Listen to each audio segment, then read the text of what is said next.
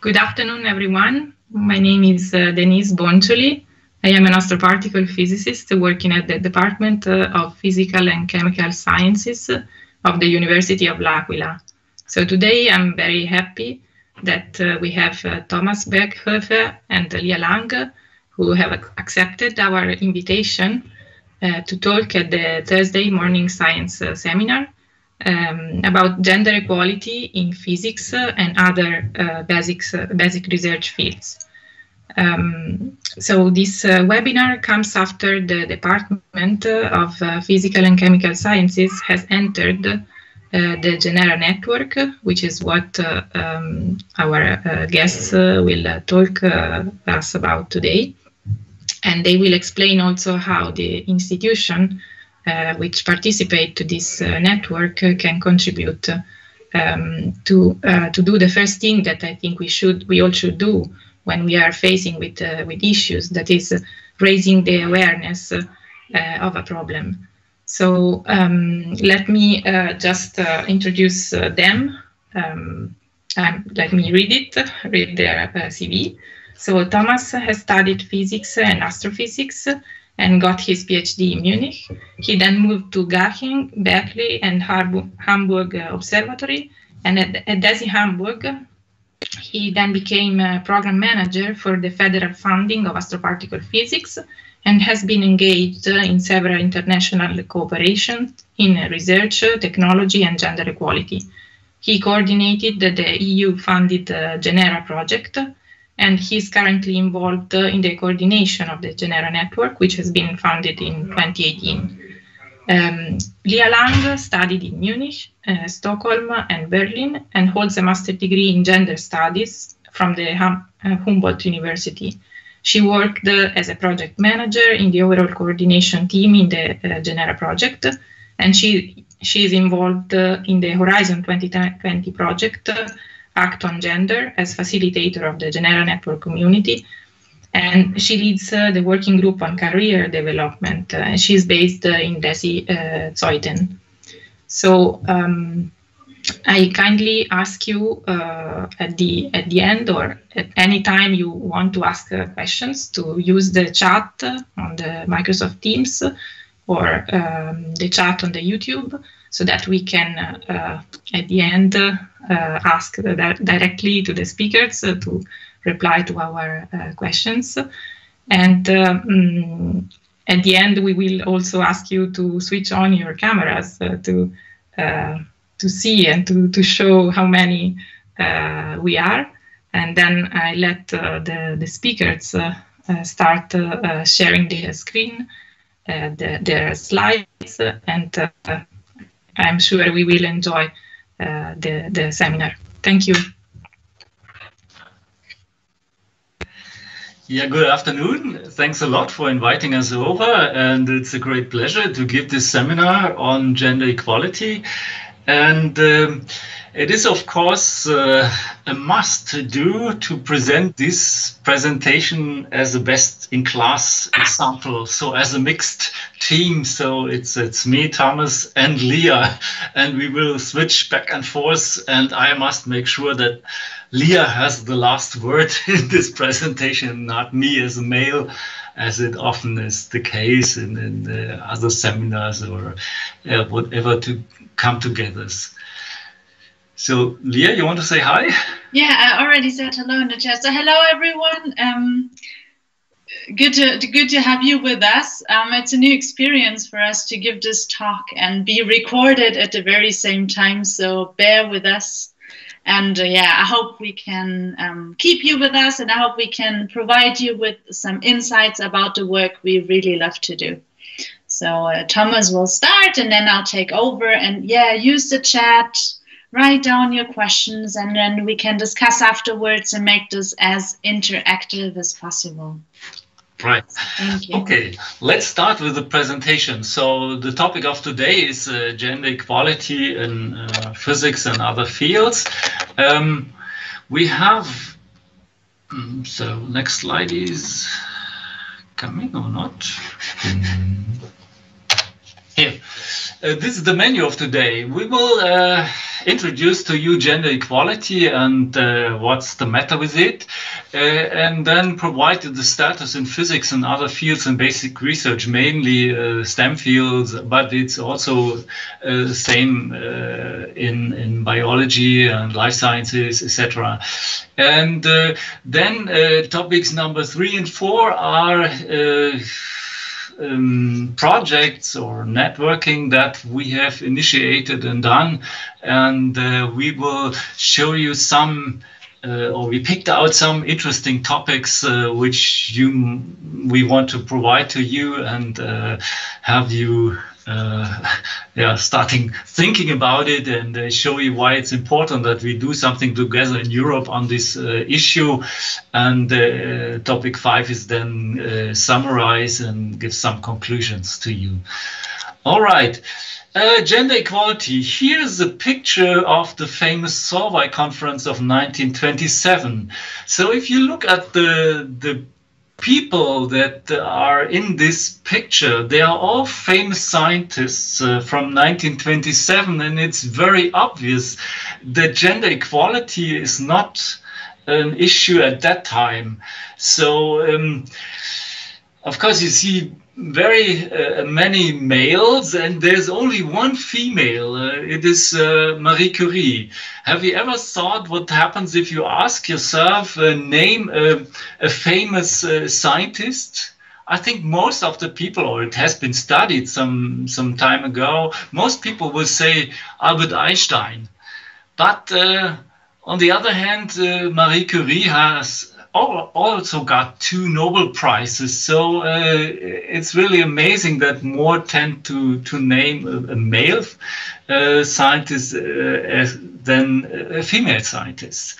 So this is almost 100 years ago, and since that time a lot of things have happened. So, for example, the United Nations have put gender equality as one of the sustainable development goals, for example. So it is here number 5 among many other important things you find in these graphics here. So, and also in Europe it matters a lot. So in defining the European research area, the European Commission has defined priorities, and you see that gender equality and gender mainstreaming in research is one of these priorities set for the European research area.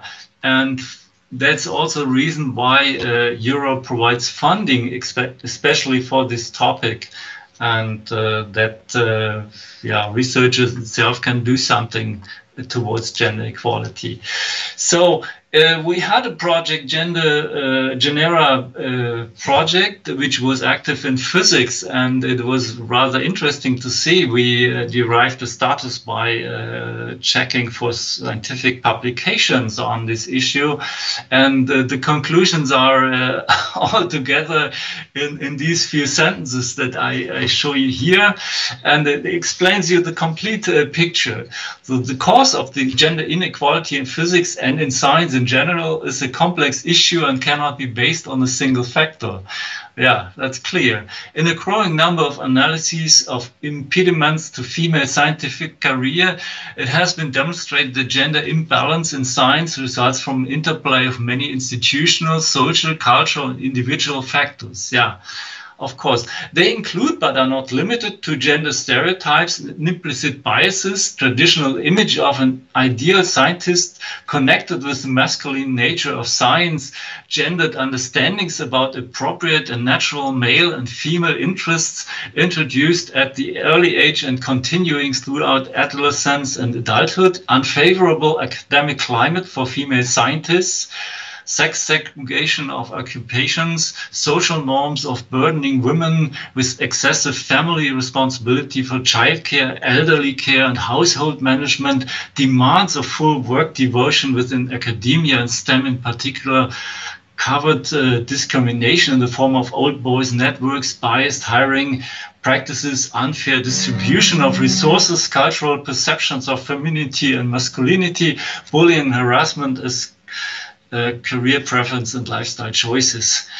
So, wow, this is quite an issue if you want to do something on this issue. So the question how to change when you see this list of things that are all going wrong, so to speak.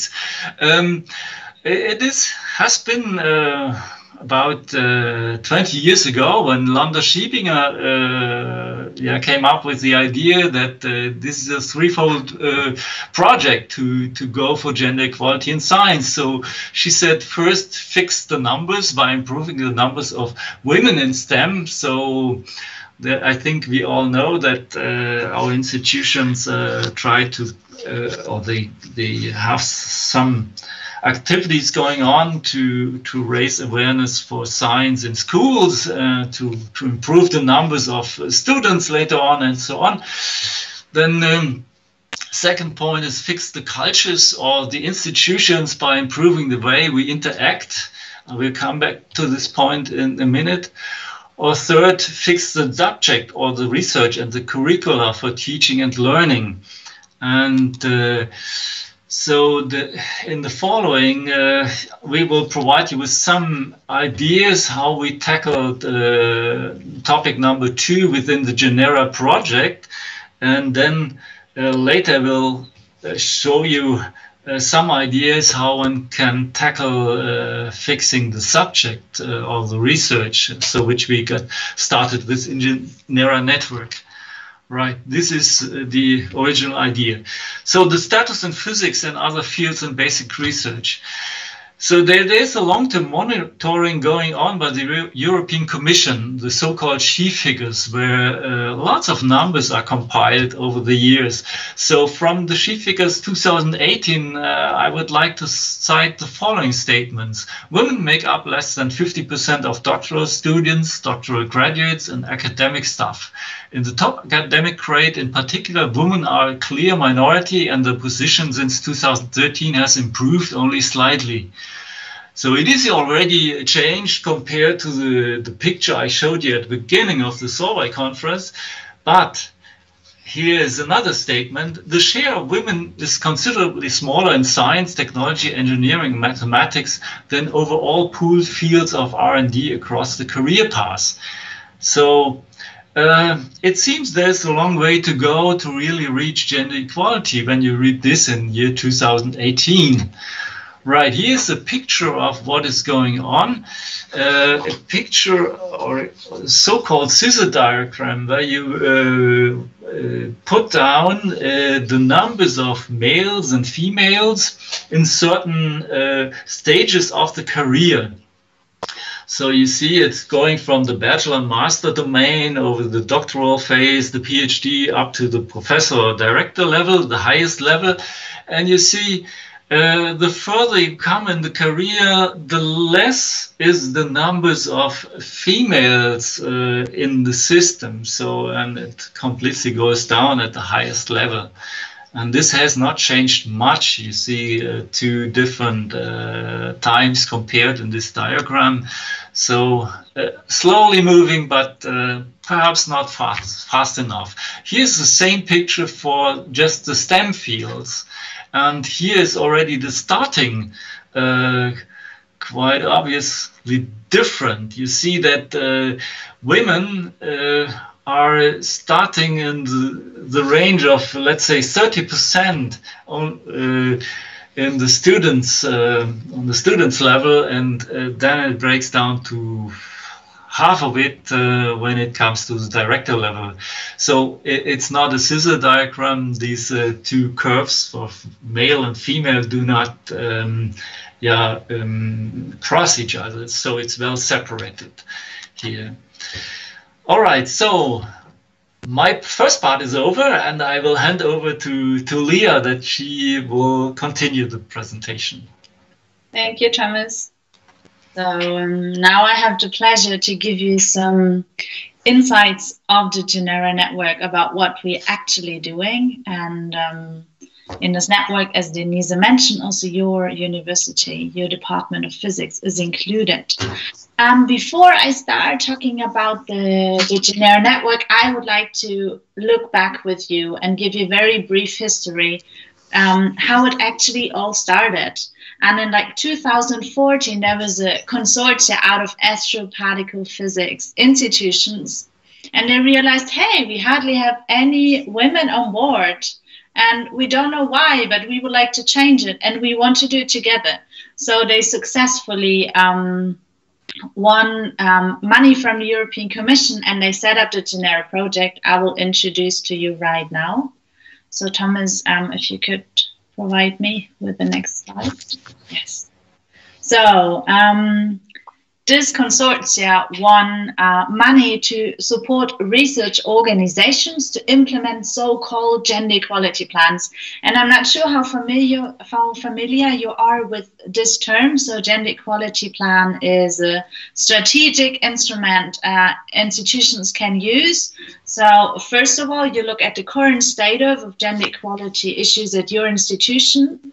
And for instance, you measure the numbers of men and women on different career levels, and then you define the targets where you would like to be in a specific amount of time, and then you set the measures how to get from the current status to your target. And this is all included in a gender equality plan. And the aim of this project and the money is to support physics institutions to design, to implement, and also to monitor those so-called gender equality plans. 3 years. We had 3 years, 3 million euros, 11 institutions, and it ended in August 2018. And the overall frame, or the overall unique selling point, if you would like to call it like this, was that it is from physics for physics, because there are a lot of projects like this out all over in the academic world, but we really wanted to make sure we do it within one discipline.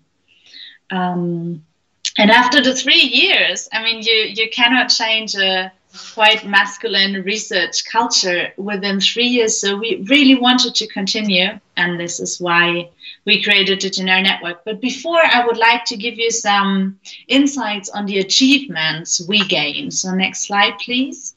Well, of course, I could talk for hours. I mean, we had 3 years in 20 countries. I don't know how many trips we made to different places. It was quite an adventure. But I tried to structure it on 4 different levels. So on the left side, you see the numbers of gender equality plans. Above, and on the right side above, you see the tools. Then I'd like to talk about the reports and the events. So we managed to have 4 new gender equality plans in place and 3 updated ones. And just to give you an idea, for instance, we had Poland on board. And in this country, you don't even have a gender equality office or some kind of support structure we, for instance, have in Germany or in Italy. So it was really our partners from Poland managed to implement the first gender equality plan ever, and in quite such chilly political circumstances. We even needed security staff to protect one event from us, right? So I think it was quite an achievement. So this is on the gender equality plans, and then we managed to set up several tools to support research organizations who have little knowledge on gender equality, what they can actually do. I will speak about this in a minute. We conducted several reports and studies. We are happy to provide you the links. We don't have the time to go into crazy detail, but for instance, to just give you some insights about a study on the gender dimension physics, it was a quality study. We conducted about 90 interviews with physicists, and it was so interesting. We asked them about the working environment in physics and how it is for them on a gender perspective. And we've basically learned that the career path in physics, they're more and more scattered, right? They're more and more precarious, so to speak. You need a lot more flexibility. You have to be quite mobile in terms of moving from one country to the other, which also affects, you know, combining maybe care responsibility and your family with your research. And we've also learned that physicists really, really love their job.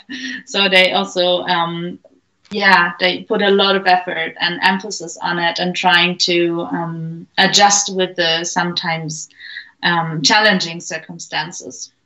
yeah, and also we had events all over Europe, and we had one in Italy, in Rome, where our partners from CNR, I'm sure you know them, or some of you might know them, they ask schools to send in a video on women in physics. And they got more than 130 videos from all over Italy, and then they created a committee and trying to, you know, find a winner. And then they invited the schools to a huge event. And I can't remember the last time where I've been on one conference with so many young pupils on board and students. So that was, yeah, that was quite amazing. So just some insights about achievements. And next slide, please. I would love to shortly also speak about the tools. So on the right-hand side, you can see some colorful dots. We call them the so-called fields of actions. So first we wanted to make sure, what do we actually talk about when we talk about gender equality? Is it only about combining research and family, or is it also about the visibility of minorities and of women in STEM or in physics? Isn't it also about engaging leadership and also including gender and diversity issues when you teach or when you do research? So this really helped us to broaden the term of gender equality to not only look at the numbers. And then we conducted a toolbox. Is what you can see in the middle below. There's this table with more than 100 measures from physics institutions. So we really wanted to know, what are you actually doing, right? And also we created a so-called roadmap, because, you know, we got money from the European Commission to set up gender equality plans. So we made a roadmap to tell them what step needs to do in order to reach it. And we still use it, and it's especially useful for new organizations. And then we also collect annual data from physics institutions. You can see a small plot. We are not allowed to publish them, so this is why it's really small. I'm sorry. Well, we wanted to get the numbers from the involved physics institutions every year on different career levels and compare them. And it was really interesting to also see the differences among Europe. So in Romania, for instance, you have a much higher number of female students and PhDs compared to Germany, for instance. So there are quite some huge differences in terms of the numbers in Europe when you look at different countries. Okay, next slide, please.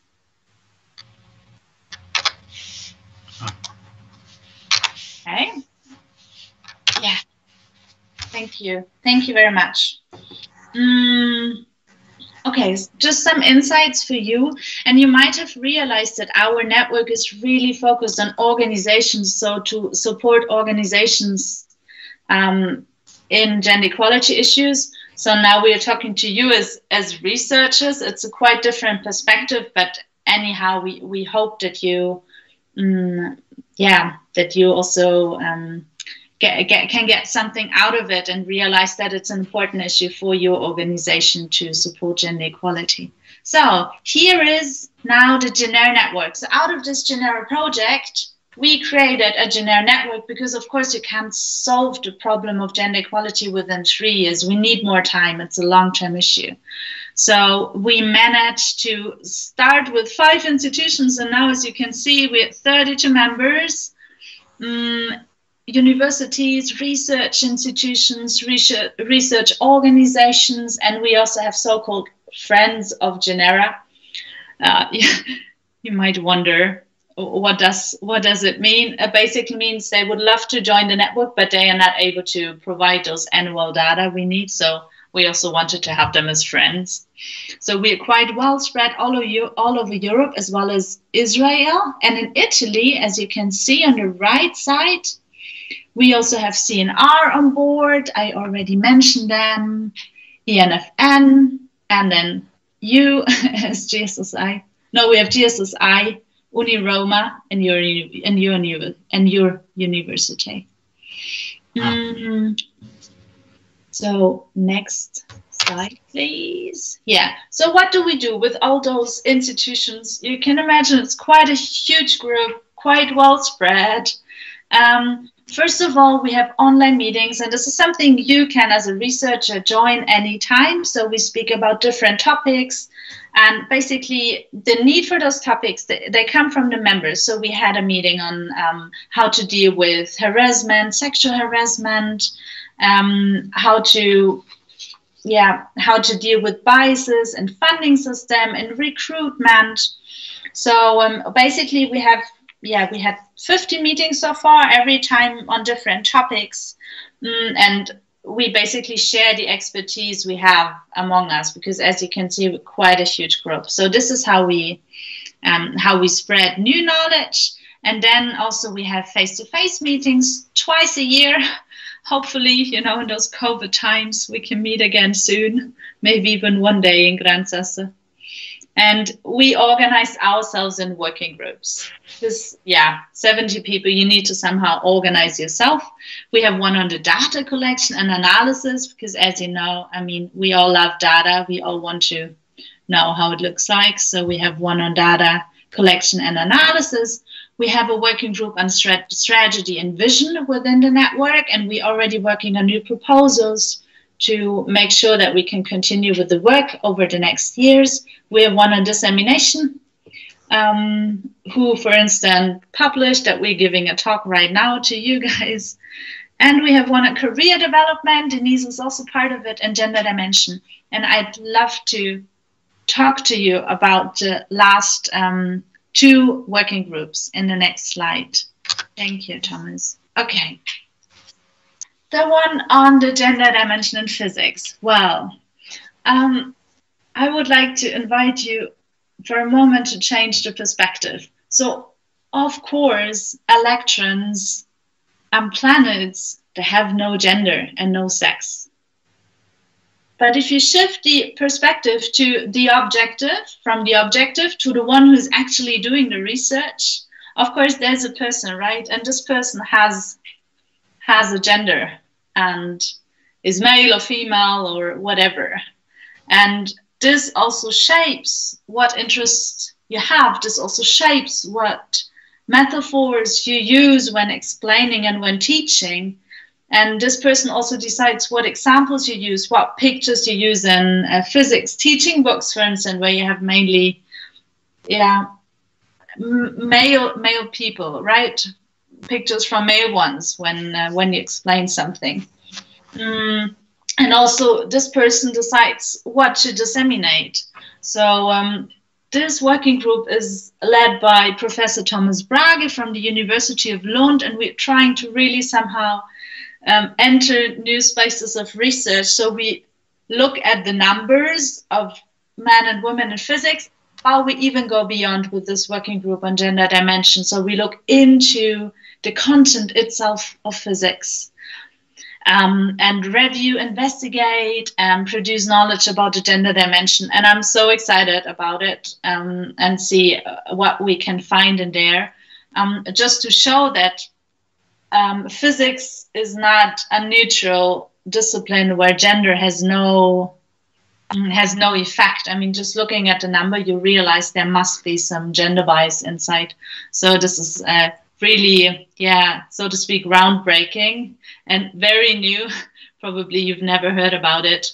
But I'm excited that within the Genera network, we take on this adventure, and it's well led by Professor Thomas Brage. Next slide, please. And then we also have a working group on career development, and I'm leading it, so why I get excited. And the aim of this working group is really to do something for early career research, because we realize that pursuing a career in physics, in STEM in general, it's quite challenging. And we would like to include gender and diversity issues also when making career choices. And we are designing a one-day workshop to inform you about the different career paths you can make, about the skills you need on whatever career path you would like to follow, and also to deal with issues like harassment, sexual harassment, gender biases, how to combine research and family. And it's been, we started last year, and we just had a meeting yesterday, right, Denise? And I think it's going really well, and I hope we can have our first workshop pilot at the end of the year. So maybe one day also at your institution we can offer a workshop for you as one-year PhD student and you would like to go deeper in career issues. Yes, and here you can see the expected outcome and the current state of this working group. Next slide, please. Yes. Just to sum up, so I know it's a bit abstract what we are doing because we work mainly with institutions, but as you can see, we also want to work with the target group more directly, for instance, with this working group on career development. And yeah, so when you want to get engaged, let us know. And as you know, you can also always follow our online meetings, and yeah, you can let Denise or others know when you would like to do something. Okay, so here you can see the Genera Network management team. So it's us in Israel. We went to a conference. You can see Thomas and myself. And then we also have Maitel Eran-Yona from the Weizmann Institute. She's the chair of the Genera Network. And you can also see Francesca Primas, astronomer from ASO. And this network is led by physicists as well as social scientists, which is an adventure itself. But so far it has been quite some fun and joy, and we're all learning a lot from each other. And yes, this was a sweet, short insight into the Genera Network based on the Genera project. And I will hand over back to Thomas to wrap up. Thank you. Thanks a lot. So yeah, so my task is now to provide you with a summary and some conclusions of today's seminar.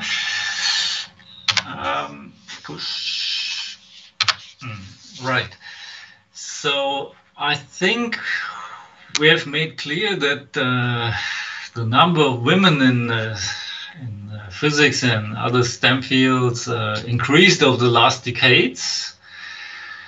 However, the underrepresentation is still imminent in the system, and this is my interpretation. If we do nothing or address gender equality like we did in the last time, or last decades, then we may reach gender equality in about a century. So this is, of course, not fast enough. And we showed you that we try to do something out of the community or out of a number of institutions. And so the first activities were to come together and implement gender equality plans, which is in fact a number of gender equality measures with some around it.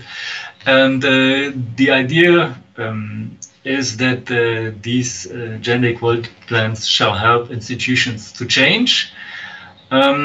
We've, of course, understood that it's important to measure, and physicists like very much taking data, and also for measuring the effect of measures, it is important to take data and see if they show an effect. But it's of course clear that it takes a long breath to really see an effect of something. So we learned in the project that we need to establish a long-term monitoring, and so we did in Genera Network. Wait a second, yeah, should keep here. So this brought us into the domain of this networking, but the monitoring itself does not keep us together. We have to address, or it was clear, we have to address several issues together, and we discussed among ourselves what is important. And it was found out that the young people are important. They should be brought together with what is going on when it comes to gender in science, that when they are in a leading position later on as a group leader or a director, that they remember that gender equality matters. So that's why we are addressing gender equality also in developing a career module for young researchers. And a new topic is gender dimension in research. And if you think a while about it, of course, we have the idea that we can do something by legal matters and say gender equality is in our constitutions, or it has been defined as a priority or whatever. But if it comes out of the field by itself, by a gender perspective in the research we are doing, it may provide the best argument to gender equality. And this is why we are addressing this a bit more esoteric looking like a topic. It is not esoteric, it's real, but we have to say why it's real. And that's why we are together in Genera Network. So if you want to get closer to Genera Network, then here is a list of contact possibilities or channels where you can follow what's going on. I mean, for institutions, it's very interesting because they can join in and become a member and learn what's going on or contribute or define the scope of this work.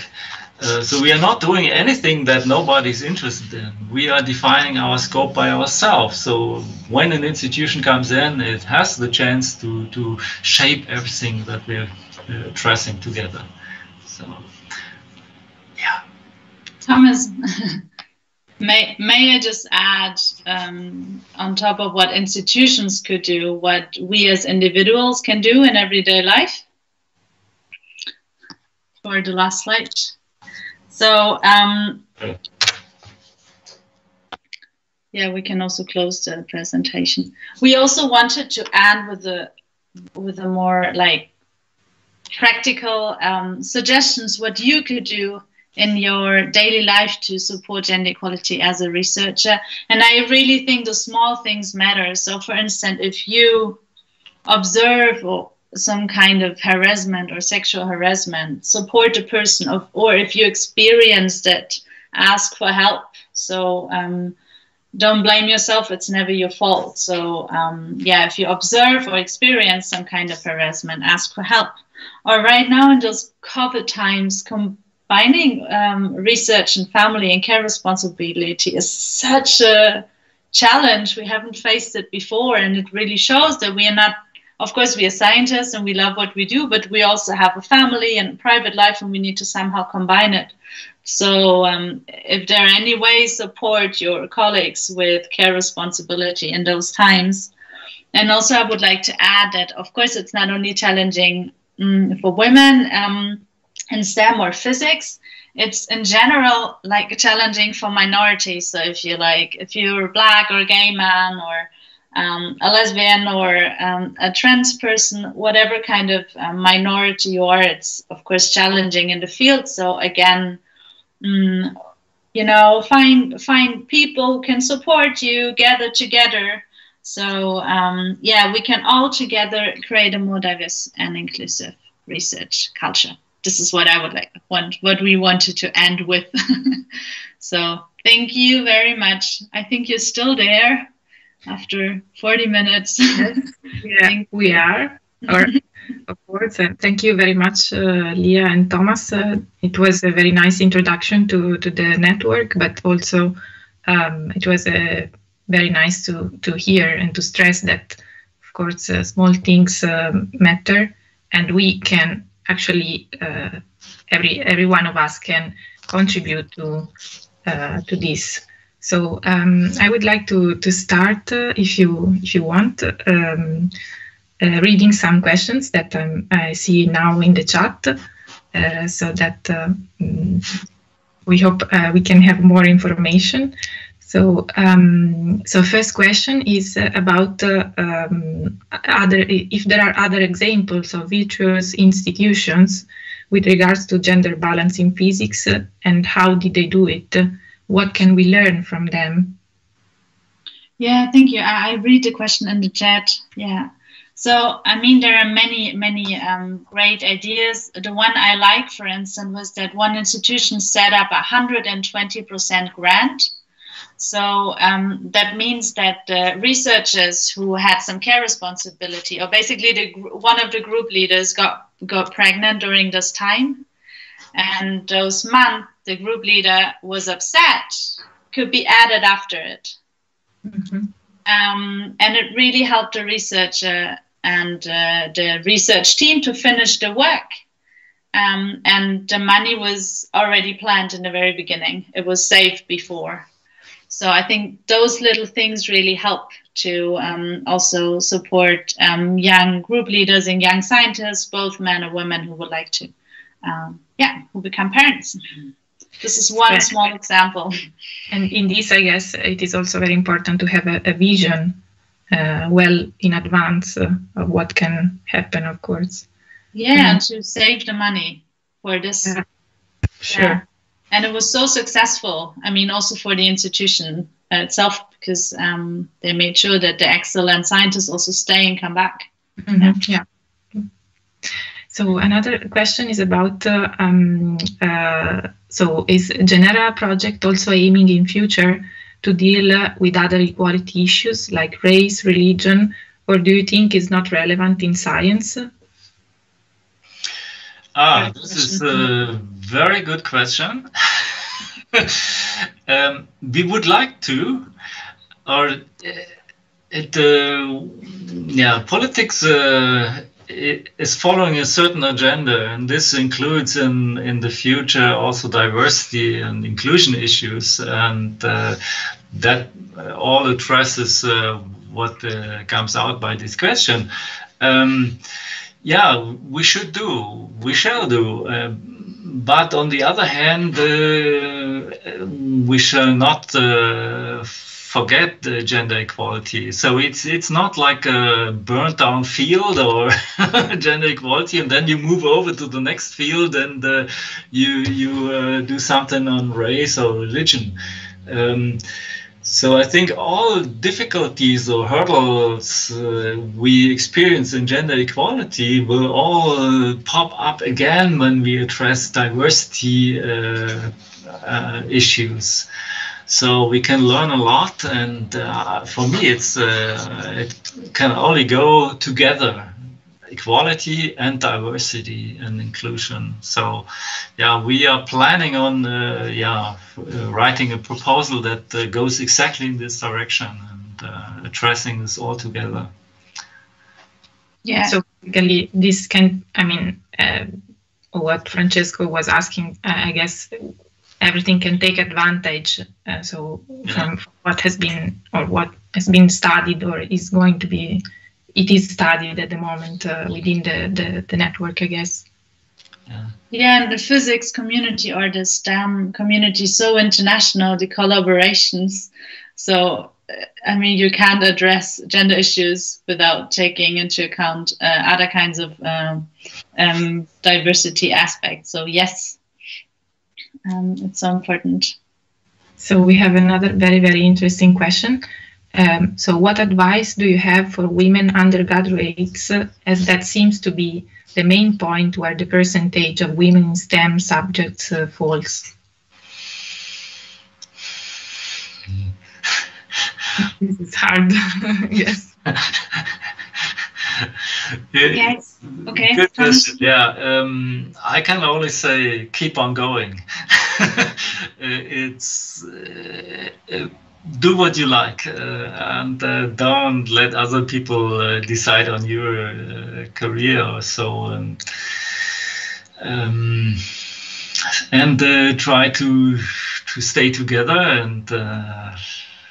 Individuals, as an individual, is always difficult when you face problems related to gender to stand it, but together it may be possible. And of course, as an undergraduate, you cannot change the world. That's clear.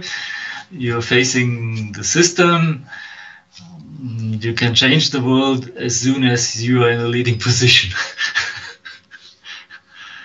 But in case you need really help, support because maybe of harassment, etc., then please get in contact with support structures in your institute. Often they have anonymous ways of reporting harassment, etc., and make use of it. Don't hesitate. Can I add something? So yeah, great question. So maybe don't take things too personally, knowing that the system itself is quite harsh against minorities. And our research has shown that it helps to have a good network and mentors on your side, both men and women, to remind you about your brands. I mean, you're already there, so you must be better than many others already.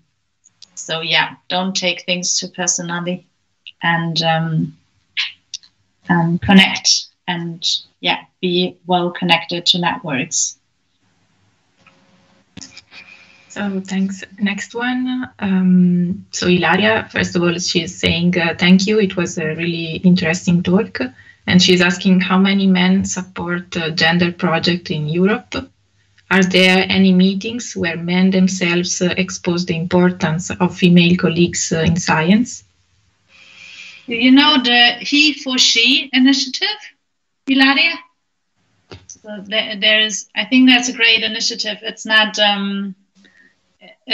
academic focused only, but there are some great initiatives where men, of course, support women. And if I may say this, I mean, this whole gender equality issue, of course, it benefits women, but it benefits everyone. So it's really not about doing women a favor or something. You don't need to make us a favor, but it's like, it's for the benefit of all to, you know, to get excellent research and to make sure that we reduce the biases and only support men, but to make sure we have excellent research. So it's really about the benefit of everyone. So yes, it's, of course, it's important to have men to speak out for female colleagues, but if they do so, they know it's because it's better for everyone. Yeah, there are not enough men going for gender equality. I mean, most of the men don't even think about it. So so myself, I got concerned with gender equality many years ago when my boss came into my office and said, "Oh, Thomas, starting tomorrow you are a female representative." This was in the end of the 1990s, and I said, "Are you crazy?" And but I started thinking about it and was searching for information, and after a while I said, I got to do it, because we had no female in our institute which was allowed to be a female representative. So I served as the female representative for several years. So this was my way of getting into this topic. But of course, it's always reminds me on this old weather report song, "It's raining man." It's not raining man, so let it rain. Somehow shake your colleagues and say, hey, gender equality also matters you. So that's really important, I think. Yeah. So next question is about where to read or where to find information about gender inequality in science. So Joanna is asking if there are any books or articles you would suggest.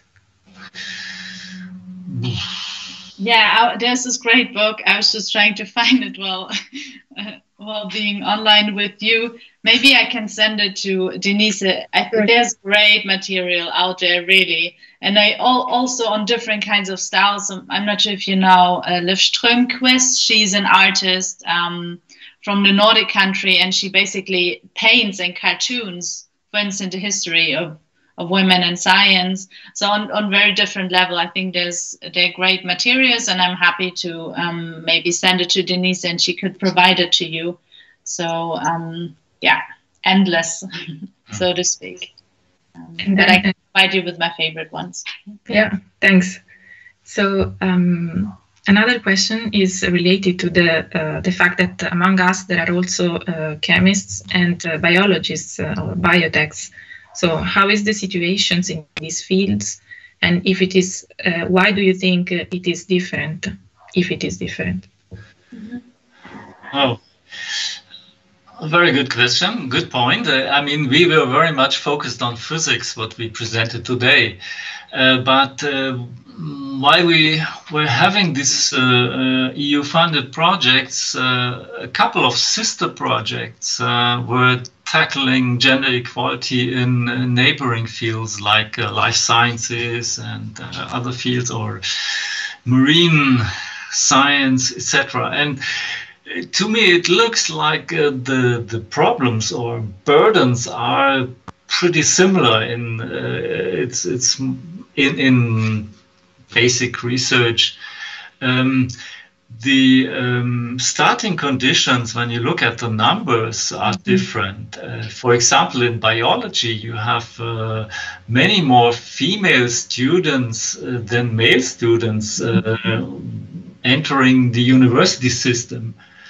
But then all these processes at work that bring down the numbers of females, I think they are universal or more extreme in biology than in physics.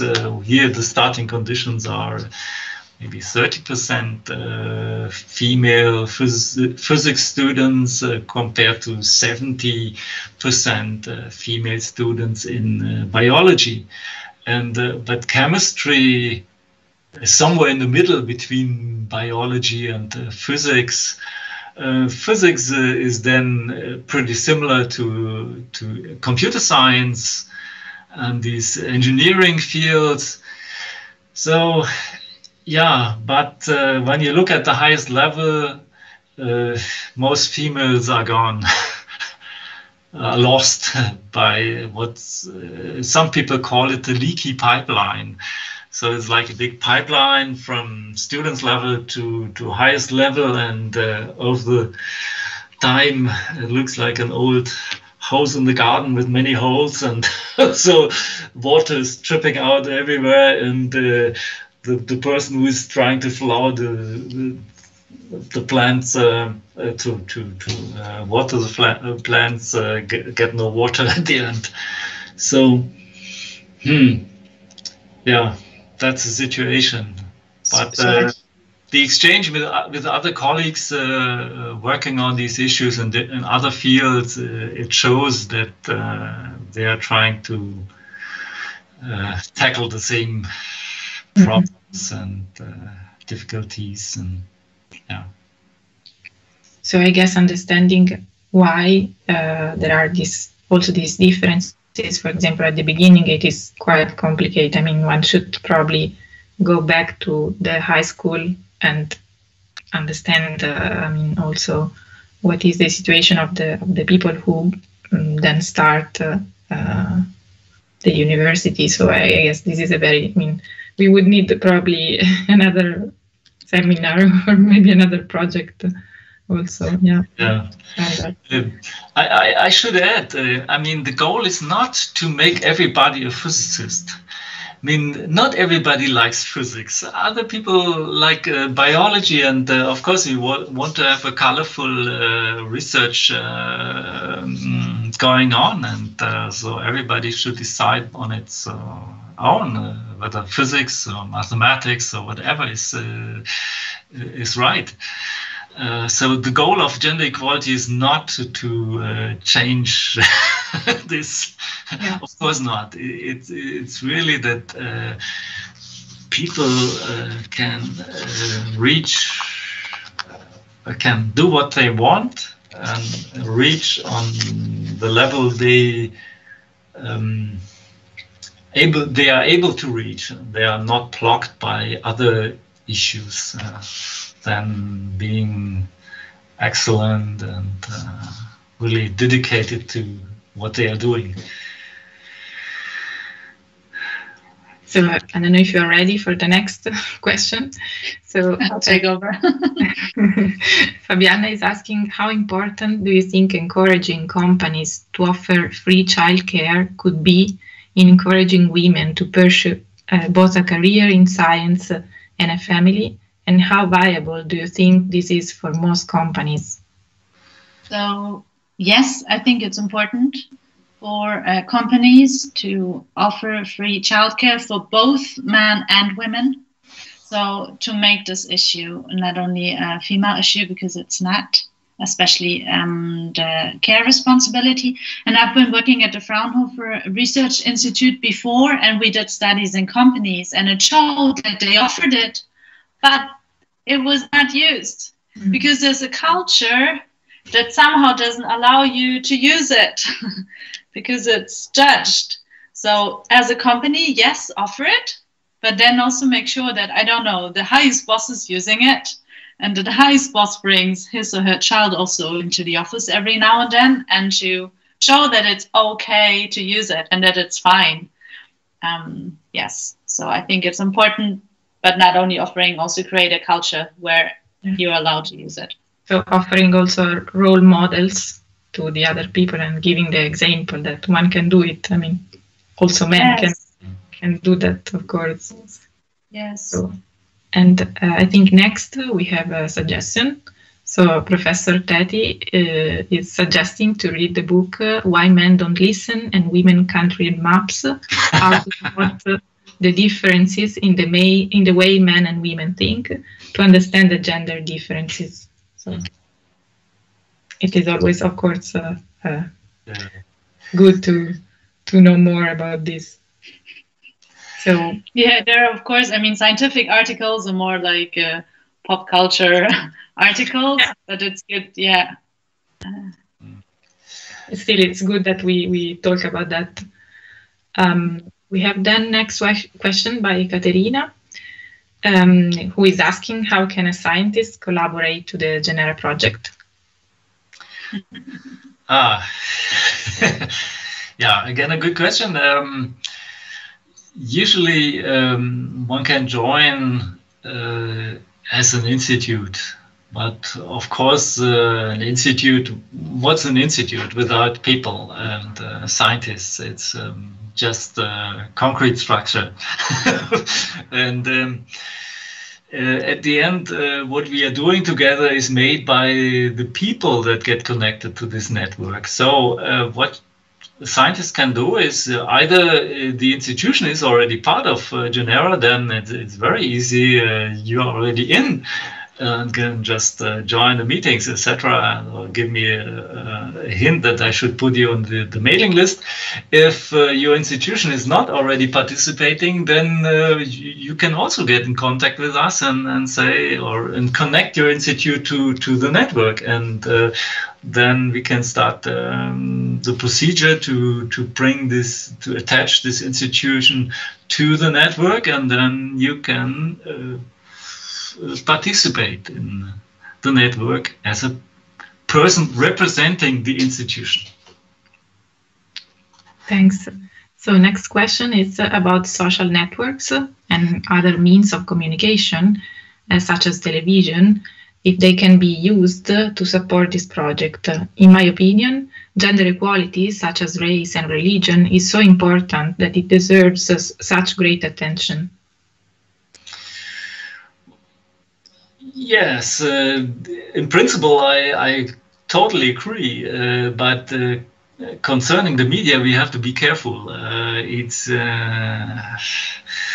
There are sometimes trends you can find in the news that if some journalists think it's enough gendered, that they write some articles against it. So, so it's going back and forth. So whenever there is some progress, then you have forces who like to turn the wheel back. And so and it's also a matter of prejudices. So and here we really have to be careful what is really a fact or a data and what is just a prejudice. And and the social media, it's it's like this or that, and but I think we need more time to discuss than just saying yes or no or black or white. It's and here I have some, or it's my personal problem with social media on networks. Well, we do have a Twitter account, so we are on Twitter. We write blog articles. I mean, it's just nice to be connected with everyone on Twitter because it's so much quicker than the news. So yes, we are online. But as you can see, there's also an issue of like generation and you know, what to use. And in our network, we have a senior researcher and very early career researcher. So I think it's good to address all kinds of target groups and use all kinds of channels. Yeah. Yeah. So I think another question, I guess it should be more or less last because we took a lot of time. So Marco is saying that there are always people who say, well, why should women have a special treatment? What would you tell those people?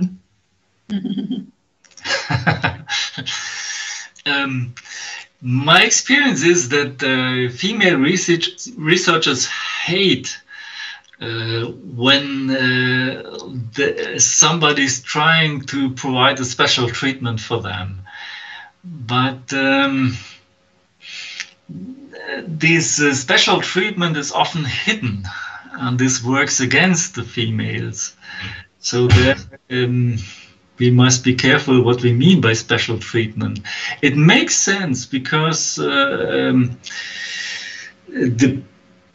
only female can give birth to children, and the phase where this happens, or family building and the special extra obligations are on the shoulders of the women, are exactly in the phase where you usually are in the most important phase of your career, where you make the step maybe from PhD to postdoc, and where you become an independent researcher. And here we should make clear that the chances for male and female stay the same. And of course, I cannot directly compare, for example, the publication record of males and female when the female gave birth to 2 children in this time. It's impossible that she can keep the record as high as the male in this situation. So here we need compensations, or this must be realized by the system, that it doesn't mean that the female researcher gets kicked out of the system because she has 2 or 3 publications less. And there, of course, a special treatment is important. But I think this is well understood, and it needs to be established in the system that we have these compensations. But it can also be true that the male is raising the kids and is then not performing like without kids. And this must be taken into account. Sure. And if I may add, I mean, if you look at the numbers of female professors, I mean, men still don't need to be afraid, you know. You still own almost 90% of all the positions. First of all, and second, as I said before, gender equality is not doing a favor for women. It's really about creating excellent research cultures. So this is what it's all about, and not a favor or special treatment for anyone. So before just saying thank you so much, I would like to ask the people who want to just to switch on their cameras, just to say goodbye and to show our faces.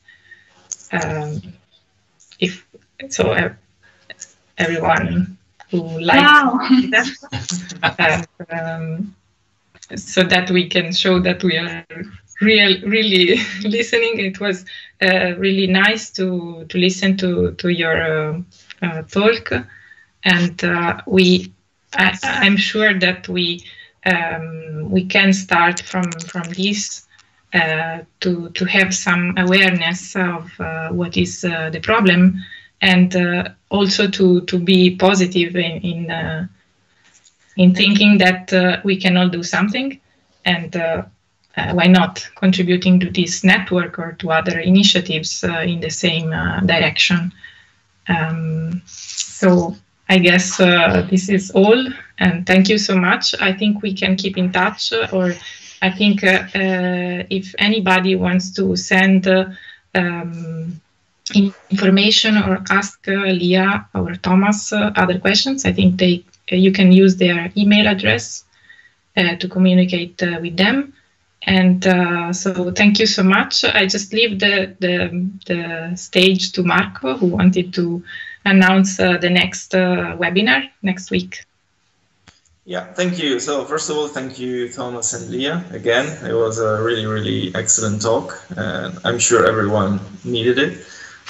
So really thank you. And it was very well attended. We're 71 people, and plus the ones who will see it on YouTube. And so yeah, very good job. Thank you. So just want to leave you with this announcement for next week. So next week we also have a live webinar that will be broadcasted on UNIVAC website, and it will be about COVID-19. So it will be Professor Nicola Petrosillo from the Lazzaro Spallanzani Institute. He was the leader of the task force for the Ebola outbreak in, I think it was 2013. So he's a big shot. He's a very good researcher, great scientist, and the title is SARS-CoV-2 Transmission Routes, Persistence and Criteria for Cessation of Isolation. So make sure you're here next week, same time, and let's be with Professor Petrosillo next week on the TMS. Thank you.